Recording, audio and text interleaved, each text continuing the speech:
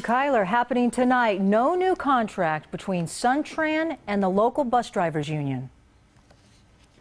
363 voted no.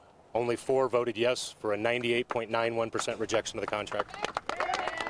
You heard it there from the Teamsters Local 104 spokesperson. Almost all the voters rejected a contract offer from Sun Tran. 9 News Side's Keaton Thomas joins us now with what's next. Well, good evening. So for the nearly 20 million annual Sun Tran riders, this means that normal service will continue through Wednesday, but after that, it's unclear.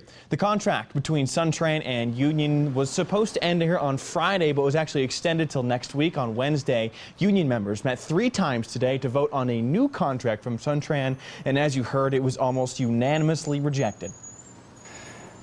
The contract was a 3-year proposed contract with absolutely no raises in wages for anybody in progression, anybody at the top rate of pay.